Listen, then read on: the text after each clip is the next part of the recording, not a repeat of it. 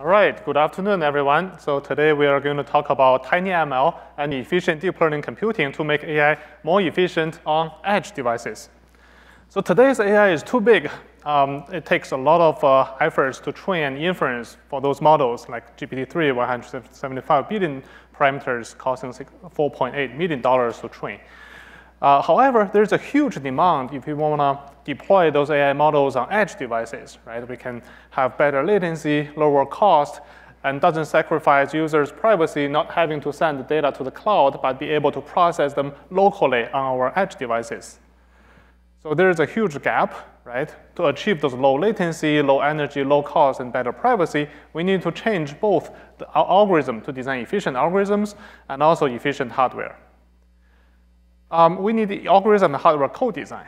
So conventionally, algorithm and hardware are designed separately. But now we want to open the box to see what exactly are the opportunities in efficient neural network design and to better fit those domain-specific hardware platforms, right? And we find there's actually a huge room at the top by optimizing the algorithm, right?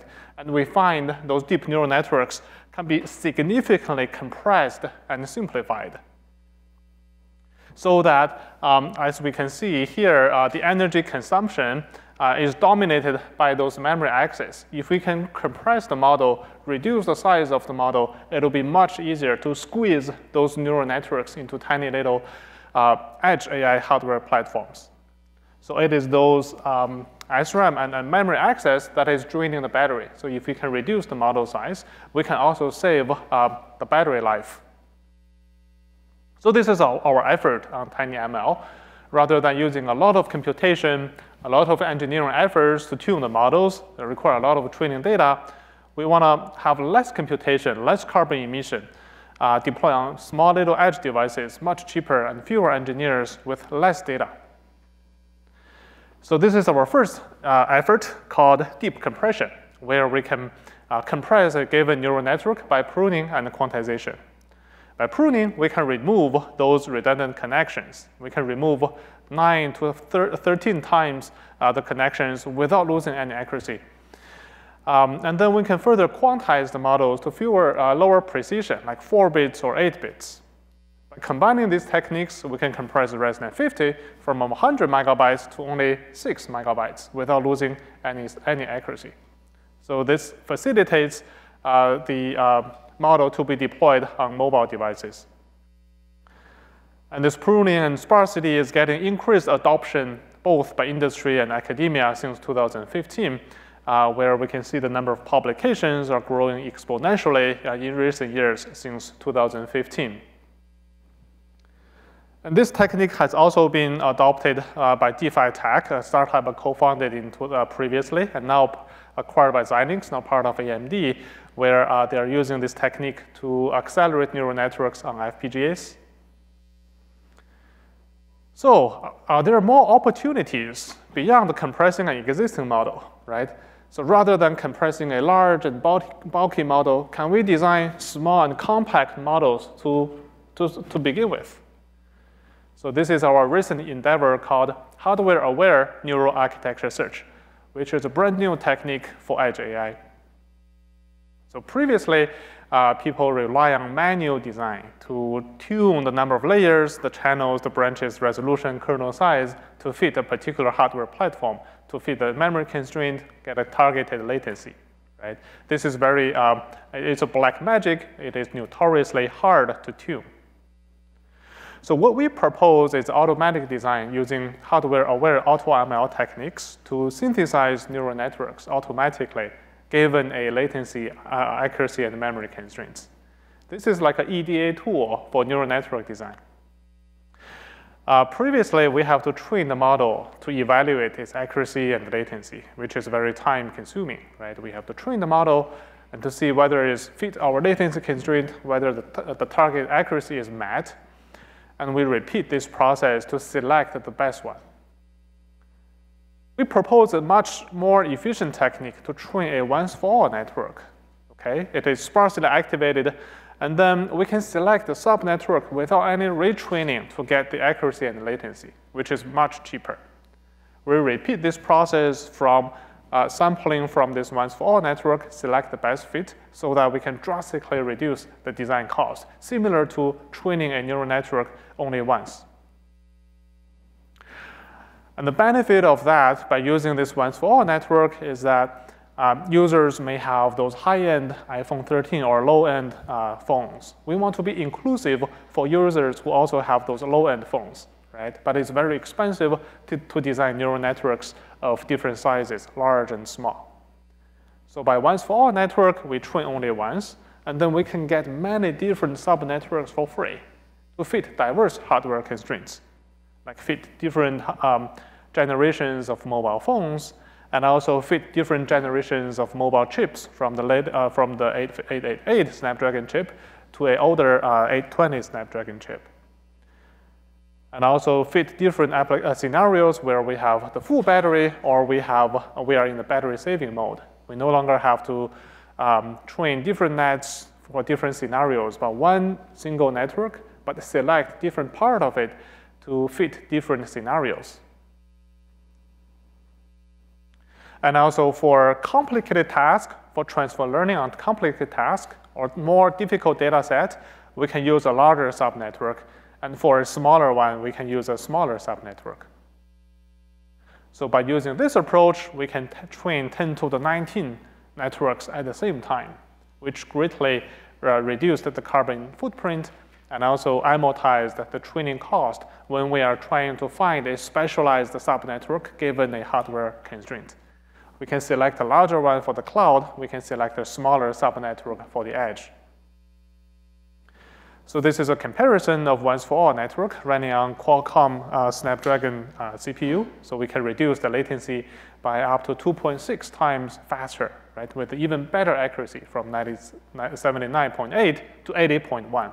And we reduce the latency from more than 300 milliseconds to only like 150 milliseconds.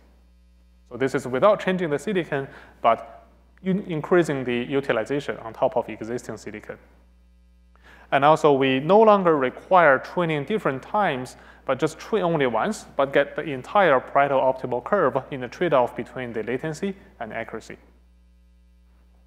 Not just on a single chip, but when we have diverse chips to fit, we can use this once-for-all network to generate different sub-networks that can fit diverse hardware platforms without having to retrain for each scenario to find the specialized, the best fit neural network for each chip. And also, we have this tool that can slide left to get a faster and less accurate model, and slide to the right to get a slower but higher accuracy model, just like an EDA tool for designing neural networks to design, given the latency, design the best accuracy model for this particular hardware platforms. And on the bottom is showing the visualization of the neural network architecture under the current constraint. Traditionally, it used to require a lot of hand tuning for different devices, for different latency constraints. But this once-for-all network can auto-design the different neural nets and fit at very low cost. We also perform the roof-line analysis to understand the hardware utilization. We usually find there's a huge gap between the actual performance versus the peak performance of a given silicon platform. For example, on the FPGA, Google's MobileNet V2 and Google's MNASNet have a performance of only about 44 to 48 gigaops per second. But without changing the silicon, but only design smarter and more best-fit neural network architectures, we can improve the GOPS per second to 76. So this is a huge improvement at a very low cost. You don't have to design new silicon, but just design new neural networks that best fit that particular silicon platform. And this also improved the operations per byte, which alleviates the memory wall, which have a better memory friendly. So not only on one task, but also this technique on diverse vision tasks. From detection to segmentation, we can reduce the computation by 10 times, 4 times, and 10 times for action recognition, 2.7 times for semantic segmentation, 12x for generative models, 4.8 times reduction for pose estimation, and about 2.9 times for visual wake words, and also 2.5 times model reduction for gaze estimation. So this tool generates very well to diverse vision applications. So this is a particular case study for pose estimation on Qualcomm Snapdragon 855, where we can see on this trade-off curve between the latency on the x-axis and the accuracy on the y-axis. Ideally, we want to on the top left corner where we have low latency and high accuracy. So by using this neural hardware-aware neural architecture search, we can reduce the latency by 4.9 times, okay, latency reduction with even better accuracy. And we can deploy it on the phone in real time to recognize people's gestures and understand the activity. And the demo is available at the booth of OmniML. And this is another demo for photo editing, where it used to be pretty slow running on a laptop to use the GAN models to edit the face of this lady. For example, we can make her look younger, but it's very long latency, taking 3 seconds running on a laptop. That's because running these generative models, we need pixel-wise prediction, which is much more challenging than in running like detection and classification, where we just want to give a single label, right? But by using once-for-all technique, we can train once and get a smaller subnetwork at low cost for fast prototyping. So we can switch to this any cost again and run the same model. And we can make the lady smile, and we can see it's in real time. Only takes 0.3 seconds. For fast prototyping on tablets, you can put it on an Android tablet or iPad. We can also change the hair color. It's very responsive and greatly accelerated such interactive photo editing on these edge devices. And also, once-for-all technique works well on natural language processing as well. So we worked on this once-for-all transformer, where we can train a super transformer and then specialize different sub-transformers for different scenarios. For example, on IoT device, we can use a smaller sub-transformer for like a microcontroller, for example, or Raspberry Pi. And on the right-hand side is showing that the latency on Raspberry Pi for doing machine translation can be reduced the latency by 2.7 times, and we can reduce the model size by 3.7 times.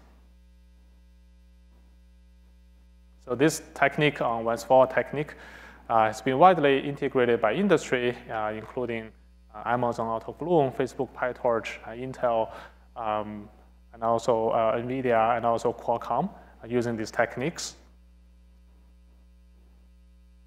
And it also achieved multiple low-power computer vision challenges for the past 3 years. It's the winning solution for pretty much all the tracks of the low-power computer vision challenge. The next question is, can we go even smaller beyond mobile phones? How about microcontrollers? Okay? We believe the future belongs to tiny AI, where there are billions of IoT devices around the world based on those tiny little devices. They are much cheaper, like $1 to $2, much smaller, and almost everywhere in our lives. Even low-income people, we want to enable them to afford such capability to democratize AI, and can unlock many smart home applications, smart manufacturing, healthcare, and driving assistance. But the challenge is the edge AI is very memory constrained.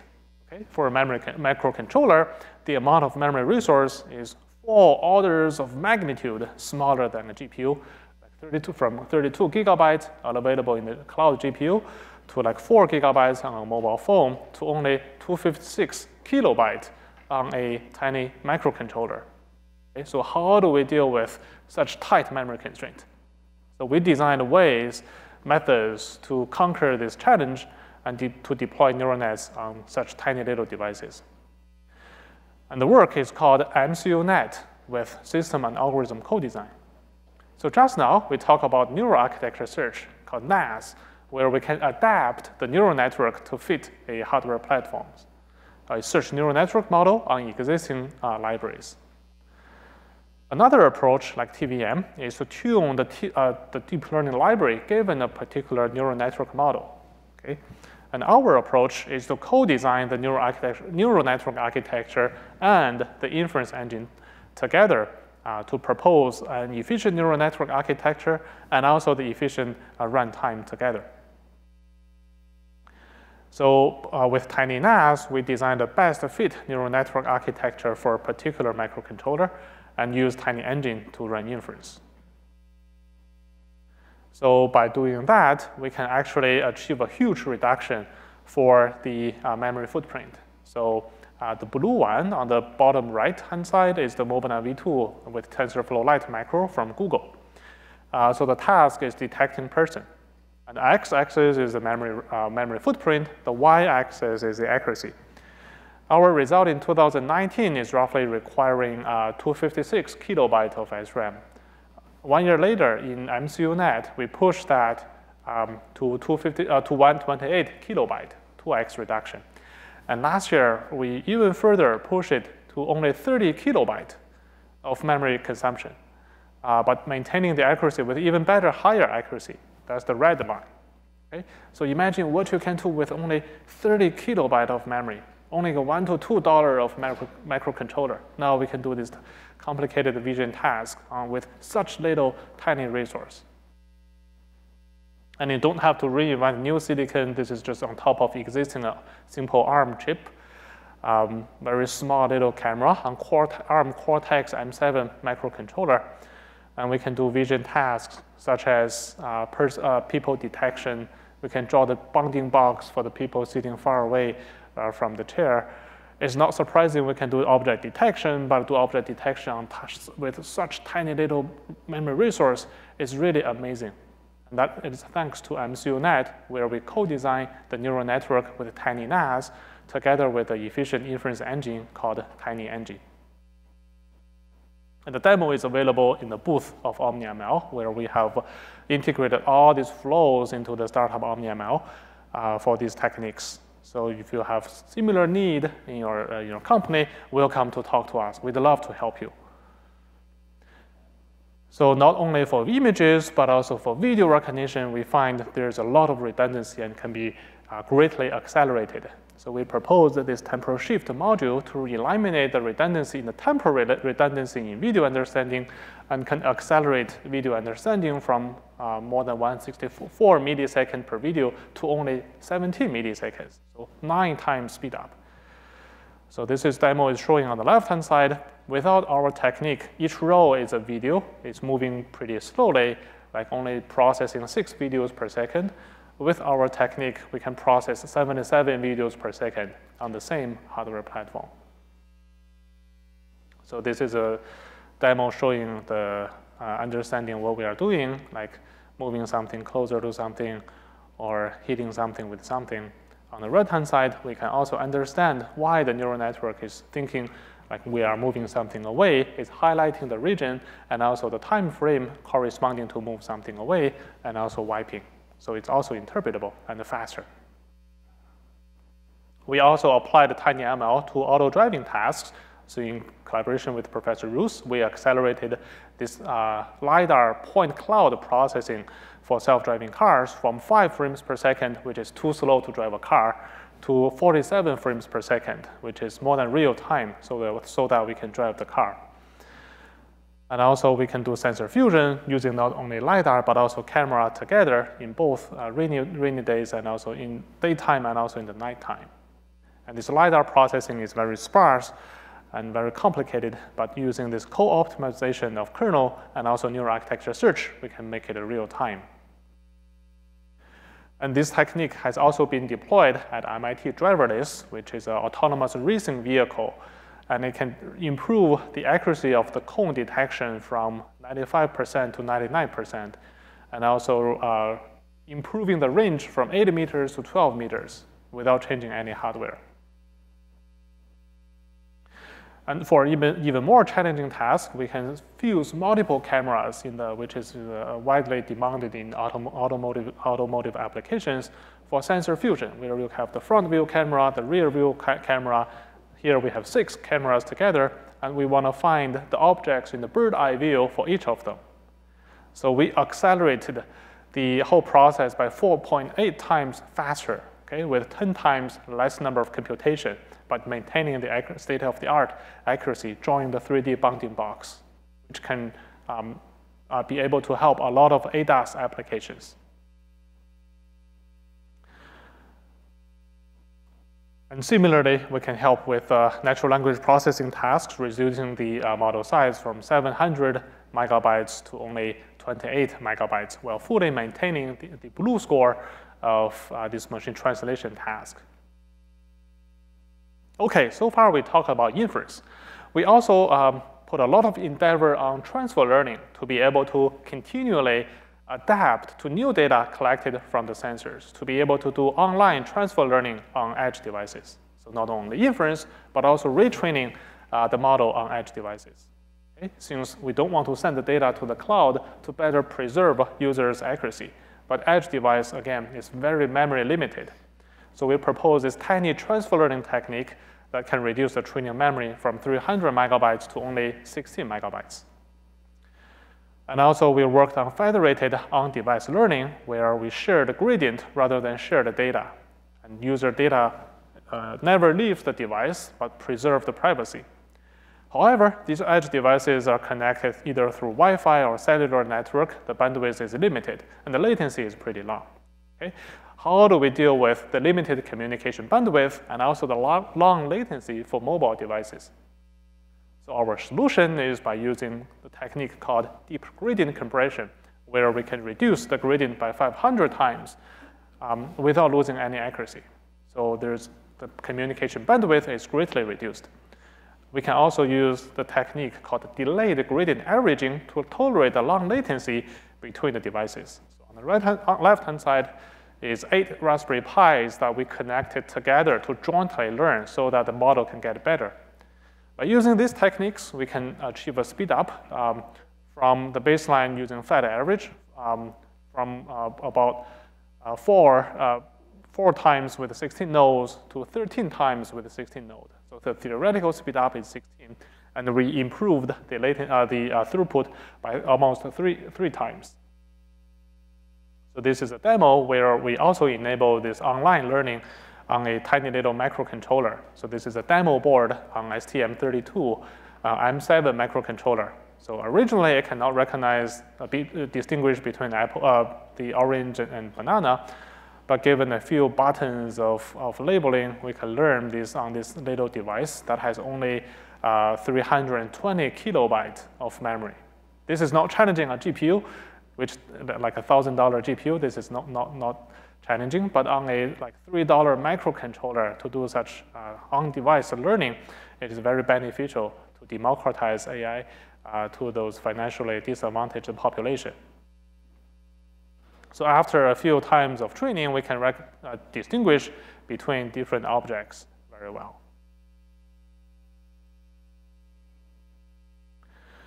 And finally, beyond computation, data is also very expensive. It takes months or even years to train and collect and label. And we try to reduce the data required for training those GAN models. For example, if we reduce the training data to only 100 images, previously the model generates images with very poor quality. But on the second row is by using our technique called differentiable augmentation. We can generate real photorealistic images with only 100 images. And this is another example of generating for myself photorealistic data with only 100 images. And analytically, we can reduce the training images from 70,000 images to only 100, but the performance is neck and neck with the baseline models. And here are more visualizations of efficient training with fewer images. So in summary, today we talk about tiny ML and efficient deep learning, which used to require a lot of computation, a lot of carbon, difficult to deploy on edge devices. But there's a huge demand for deploying AI on the edge to save the cost, preserve the privacy, and also reduce the latency. Okay? So our technique can reduce a lot of computation to fewer computation, less computation. A lot of engineers to only a fewer engineers by using these automated tools, these AutoML tools, these hardware-aware neural architecture search tools to help with edge AI, and also be able to not only do inference, but also training on these edge devices with less data. So thank you for your attention, and I would be super glad to help you if you encounter similar questions, and look forward to more collaborations. Thank you.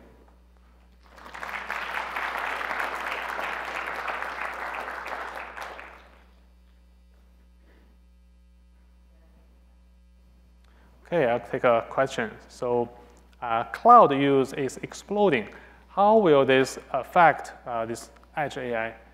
Right? So there's a combination of, with the increased amount of sensors, right? IoT is enabled by the cloud and also the edge, right? So the synergy between the cloud and edge is motivating us to put the workload on either side, right? So we can even do part of the computation on the edge, part of the computation on the cloud.